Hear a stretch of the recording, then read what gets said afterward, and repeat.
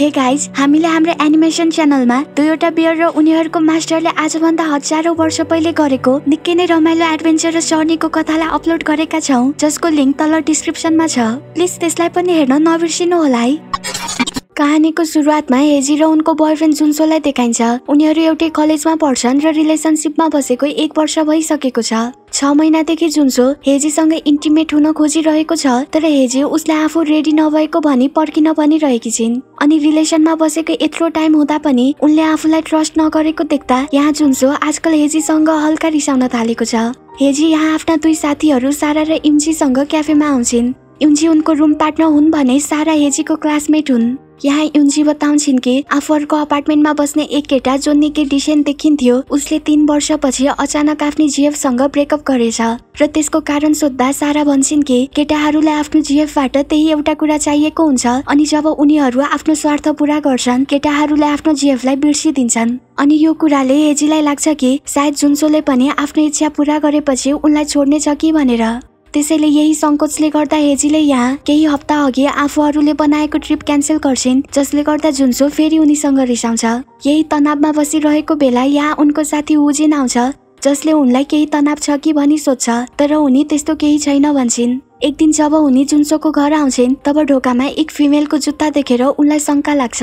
Hazy यहाँ जुन्सोको बेडरुमको ढोका खोल्नै लागेकी थिइन् कि त्यहाँ किचनबाट सारा कफी लिएर आउँछिन्, जहाँ उनीहरू सबै एउटै क्लासमा भएकाले सारा असाइनमेन्ट गर्नको लागि आएकी रहेछन्। अर्को दिन क्याफेमा जब हेजीले थाहा पाउँछिन् कि आज पनि सारा असाइनमेन्टको लागि जुन्सोको रुममा आउँदैछिन् भनेर, तब हेजी आज आफू पनि आउने बताएर जुन्सोसँगै उसको रुममा आउँछिन्। जहाँ सारा र जुन्सो पढ्न थाल्छन् भने हेजी कानमा इयरफोन लगाएर आफू अर्कै साथी वुजिनसँग च्याट गर्न थाल्छिन्। एकछिनपछि जब हेजीले आफ्नो इयरफोनको भोल्युम कम गर्छिन् तब उनी सुन्छिन् कि साराले त जुन्सोसँग किसको कुरा गरिरहेकी थिइन्। यो सुनेर हेजीको मनमा शंका पैदा हुन थाल्छ। अझ उनको शंका झन् बढ्छ जति बेला कलेजमा हेजीले देख्छिन् कि जुन्सो र आफूले किनेको म्याचिङ टी सर्ट त साराले लगाएर आएकी छिन्, अनि यसको बारेमा सोध्दा साराले यो आफूले नै किनेको बताउँछिन्, तर हेजीलाई भने शंका छ कि यो टी सर्ट जुन्सोले नै उनलाई दिएको हुनुपर्छ।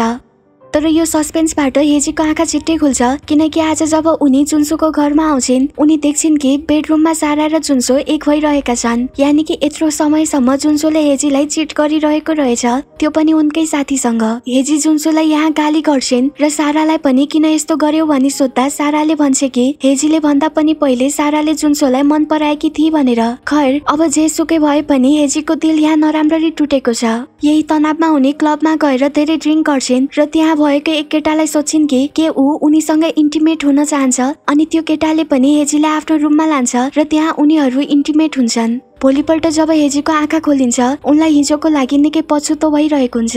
अब जब उनी भोलिपल्ट कलेजमा जान्छन् त्यहाँ सबैले यो ठानिरहेका छन् कि जुन्सो र हेजीको ब्रेकअप हुनुमा हेजीकै दोष छ भनेर। तर वास्तविकता त उनलाई र उनका साथीहरू युन्जी र वुजिनलाई मात्र थाहा छ, त्यसैले उनीहरू उनलाई कम्फर्ट दिने कोसिस गर्छन्। कलेजमा त्यहाँ हेजीले त्यो हिजोको क्लबमा भेटिएको केटालाई पनि देख्छिन्, त्यसैले उनी मोडिन्छन्। तर जब उनी ग्रुप प्रोजेक्टको लागि टिचरले असाइन गरेको टिमलाई देख्छिन् त्यहाँ त उनको टिममा जुन्सो र त्यो हिजोको केटा जसको नाम हान हुन्छ ऊ पनि एउटै टिममा रहेछ। हान पनि बुझ्छ कि हिजो हेजीलाई ब्रेकअप दिएको केटा जुन्सो रहेछ।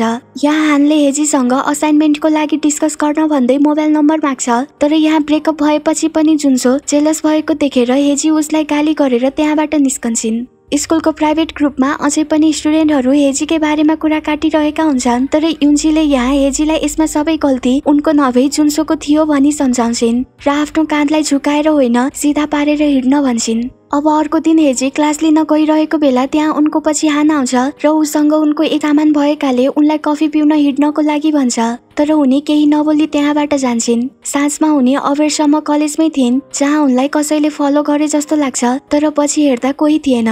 भोलिपल्ट कलेजमा एक केटाले उनलाई घुरेको हामी देख्छौं, अनि आज साँझ त्यही दिउँसोको केटा कालो हुडी लगाएर उनलाई ड्रिङ्क्सको लागि सोध्छ। हेजीले हिजोदेखि आफूलाई स्टक गर्ने केटा हान होला भन्ने सोचिरहेकी थिइन्, तर त्यो हान नभई अर्कै केटा रहेछ।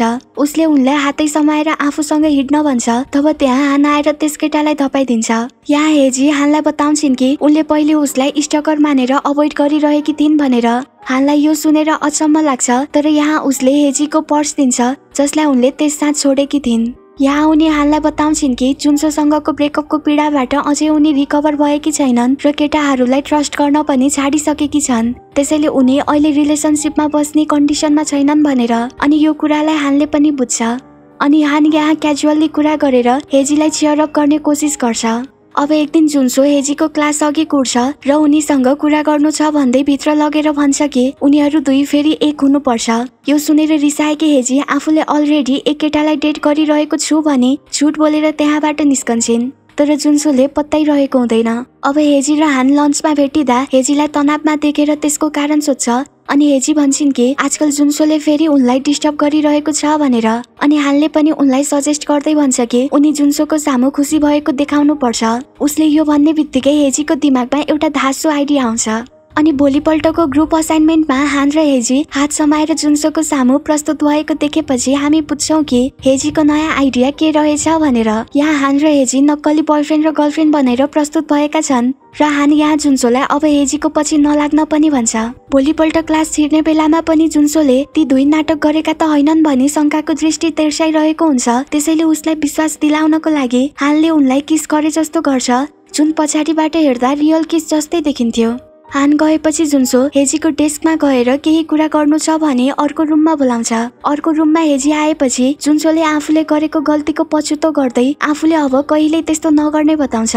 अनि हेजीले सारालाई के गर्छौ त भनी सोध्दा जुन्सो भन्छ कि सारा त उसको लागि टाइम पास थिइन् र त्यो एक स्विट मिस्टेक थियो भनेर।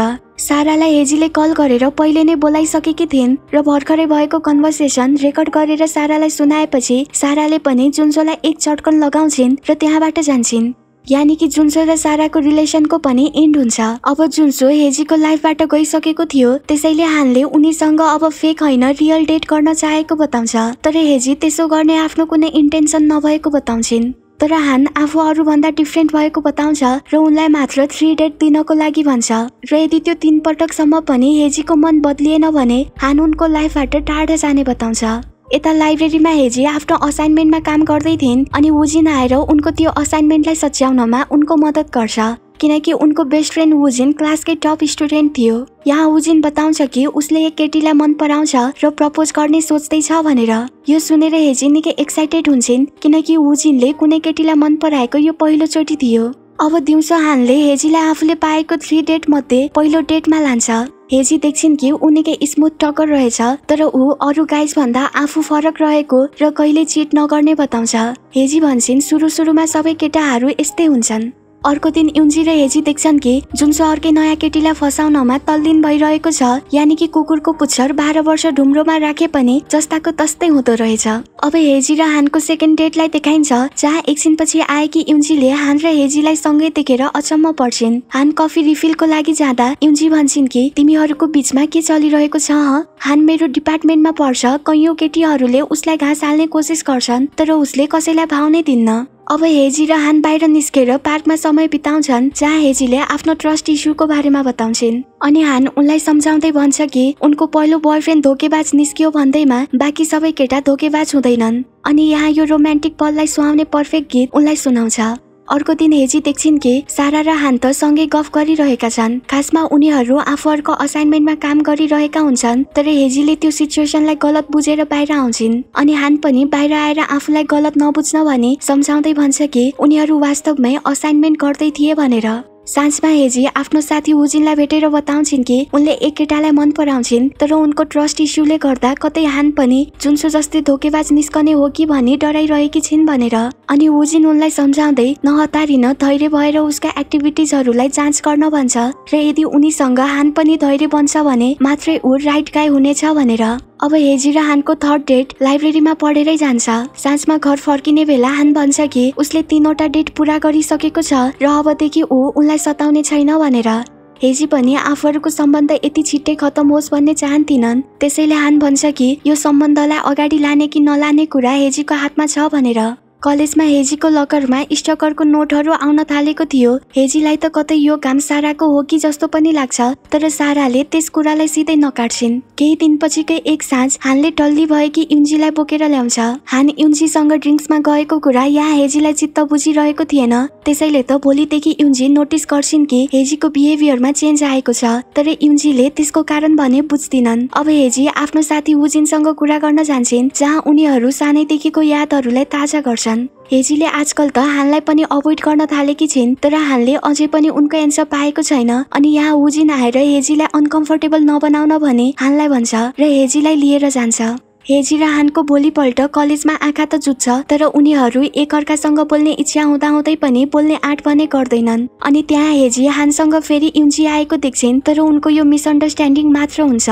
साँझमा हेजीले आफूलाई अभोइड गरेको धेरै दिन भएकाले युन्जीले आफूसँग खुलेर कुरा गर्न भनी हेजीलाई भन्छिन्, किनकि आफूलाई चित्त नबुझेको कुरा खुलेर राखेमा मात्र सम्बन्ध राम्रो हुन्छ, नत्र कुनै पनि रिलेसन हेल्दी नहुने बताउँछिन्।